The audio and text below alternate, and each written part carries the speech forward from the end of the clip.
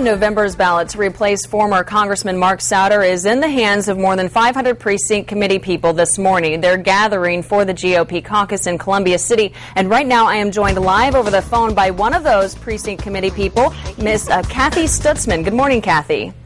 Good morning. How are you? I'm doing well, and I want to make it very clear that there is no conflict of interest here. You are of no relation to Congress or Marlon Stutzman, the congressional candidate.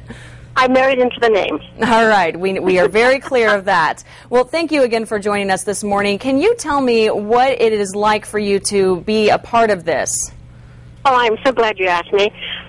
Personally, I'm very excited about it. This is the first time I've been to something like this, and it's just a wonderful experience, and I'm looking forward to it. I brought my camera, and I'm just excited. To me, it's like a part of history, only in the local area. Certainly a unique experience that all of us will remember being a part of it, just even covering it as well. What are you looking for in a candidate this morning?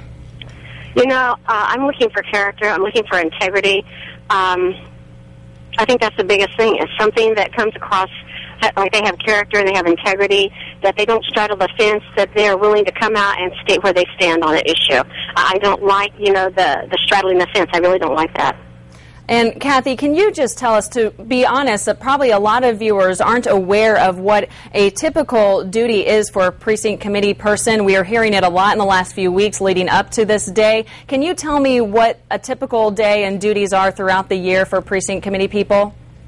Well, as far as for myself, anyhow, as a precinct chair, it's getting to know your neighborhood, getting to know who comes in, who moves out, making sure that people know where to vote, where the polls are, letting them know whether they're your party or not. It's letting them know who's running, things of that type, keeping them up to date, and just becoming actually a part of the community with them, so that when they have a question or something, they know who to come to.